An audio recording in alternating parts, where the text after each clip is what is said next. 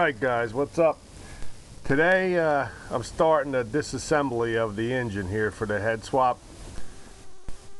Finally got decent enough weather to do it, and gonna start this weekend into next week with it. So far I got the shroud off the radiator and the hoses, and disconnected the batteries. And what we're gonna do is get some PV blaster in here to loosen up these bolts that's been sitting, and then tomorrow I'll start ripping into it, you know. So little update, not much. Hope everybody's having a good time out there. Summertime's upon us. Get out there and have a good time. If you got a bike, ride it.